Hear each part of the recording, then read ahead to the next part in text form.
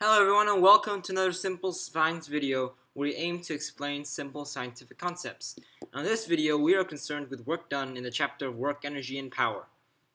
Okay, maybe you probably know what work done is. Work done is, well, whenever there's a force and moves a point in which it acts in the direction of the force, then work is done. For example, if the point of application of that man on his device moves, the point of application being the point of his hand and the handlebar in the direction of D, the point of application moves, then there is work done. Okay? And work is known as the product of the resultant force and the distance moved in the direction of that force. Okay? So if the device that he is trying to move with the force is moving, then there is work done. Whereas if someone was trying to push on the wall, they were applying a certain amount of energy, we do know that, but the wall isn't moving. So there's the product of the force and the distance. If the distance is 0, this is the pushing on the wall, then it's not going to move, then the work done is basically 0. Okay? Now let's look on a concept of work done on and by. So in the first situation, well, this ball is moving to the right, and the force is also acting to the right. And in this situation, we say that work is done by the force. Remember, whenever the force is in the same direction as the motion, then work done is by the force. Okay? Whereas if the ball is moving against the direction of the force, then we say that work done is on the force, because they are in opposite directions. Okay? Now let's get even deeper.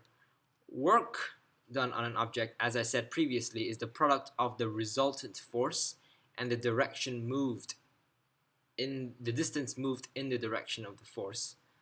Okay? And we know that distance moved in the direction of the force is basically s cos theta. I like to call it r. You can replace s by d, but I like to call it s because it shows displacement. And force is F. And work done, therefore, by definition, is F times S times cos R, R being the angle. Okay? That's a very important equation in physics, and everyone should know this. Now let's look at a quick example. An object is moved along the floor, as indicated, with 50 Newton force raised to 60 degrees from the horizontal and moves 10 meters. So we use the formula. We have 50 newtons times cos 60 times by 10 meters. Okay, and you should get 250 joules of work done by the force. Right? Okay. And in the next example, we just have an additional force of 20 newtons to the left.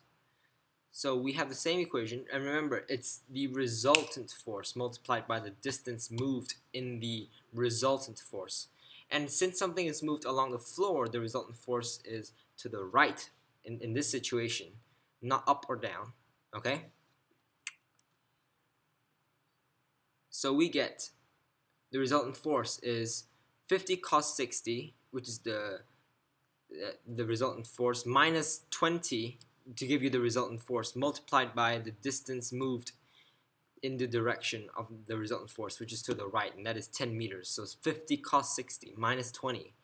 That's the resultant force multiplied by the distance, 10. That should give you 50 joules. I hope this video has explained some few things, and have a nice day.